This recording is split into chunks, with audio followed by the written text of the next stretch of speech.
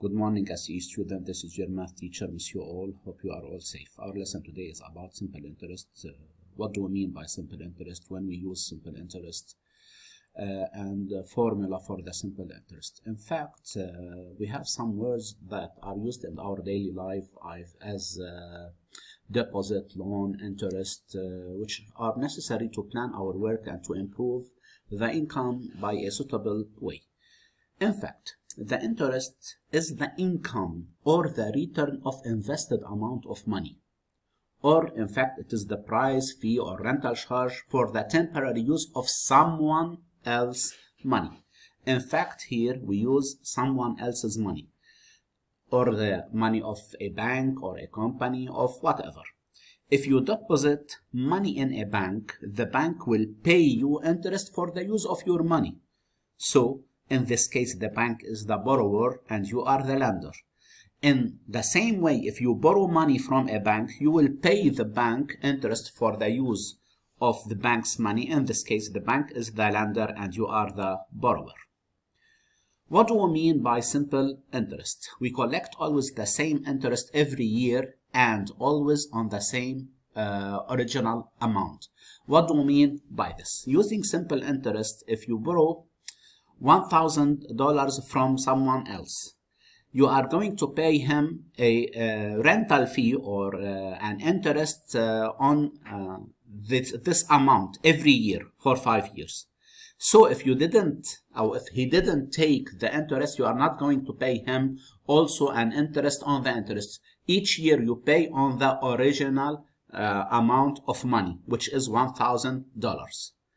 The interest that is computed on the principal for the entire period of time the principal is borrowed or invested is called simple interest. It is directly proportional to the time of deposit or borrow. Usually the simple interest are used for investments and loans of short time. And when we use the interest is 4 times less than 1 year. For a few months, for days or whatever. Here in this case we use what? Simple interest. But for loans for long term, more than 1 year, we use compound interest that we are going to see in the next video. By the way, the economical year in math is 365 days for a regular year and 366 days for a leap year.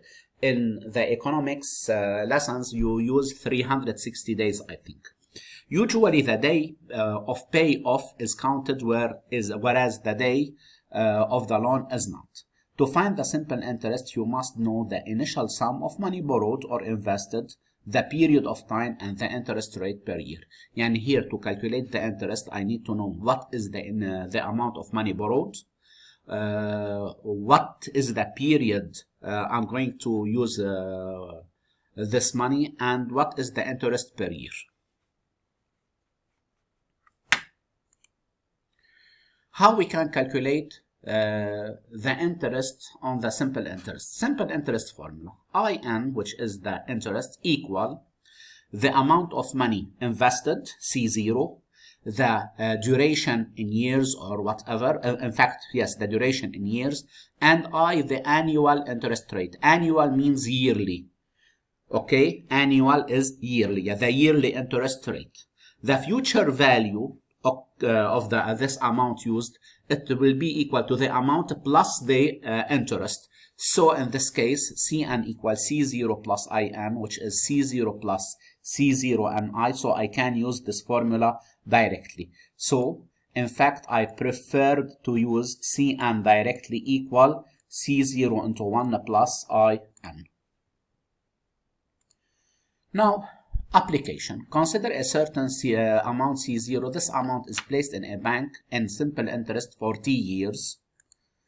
Here, for T years, with a rate of I% per year. Find the interest of this amount after T years. If T is in years, then IN equals C0 times I exponent T. If they gave us the time in years, so directly we can use it, C0 times I times T.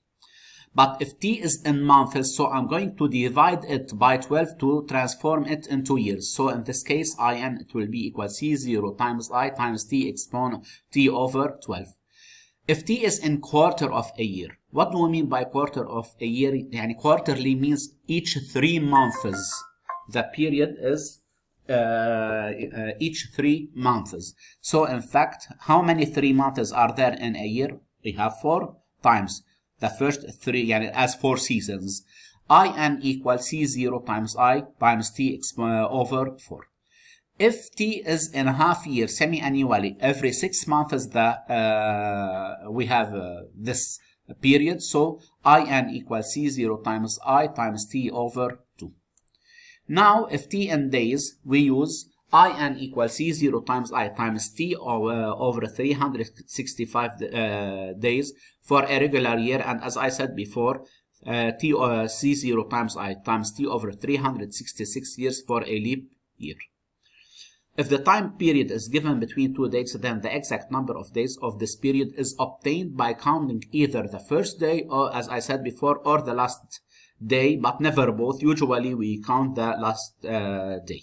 So this is an example here. We have an example here. Calculate the number of days from 15 February till 24 September of the same year. In fact, here we know that for an ordinary year, regular year, February is 28 days. Since we started from 15, I'm not going to count 15 February. So this is 28 minus 15 equal 13 days in February, in March 31, April 30, May 31, June, till September. The number of days between these 2 dates, between 15 February and 24 September, it will be equal 200. I'm going to add this.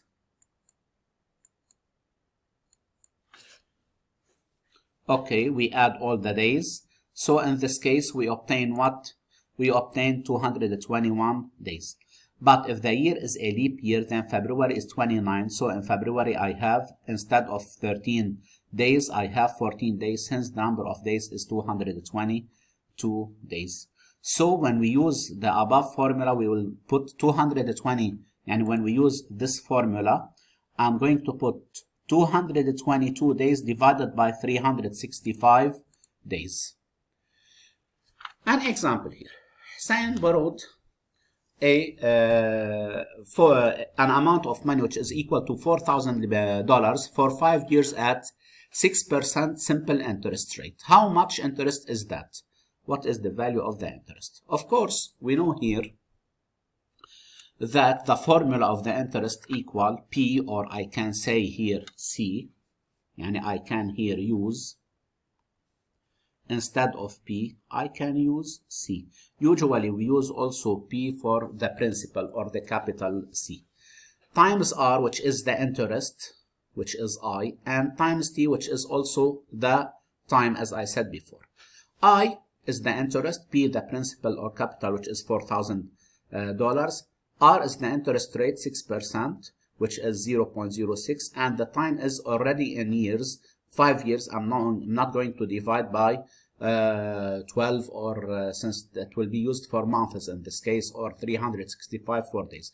Since the time is already given in years, I leave it 5 years.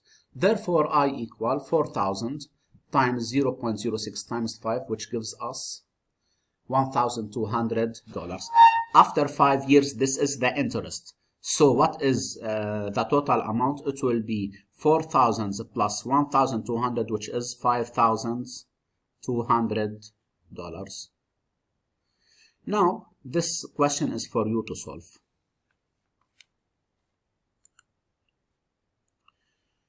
Now, Omar borrowed $2,000 for 6 months at a 12% annual simple interest rate. How much interest is that? I'm going to, in this case, to determine the interest also.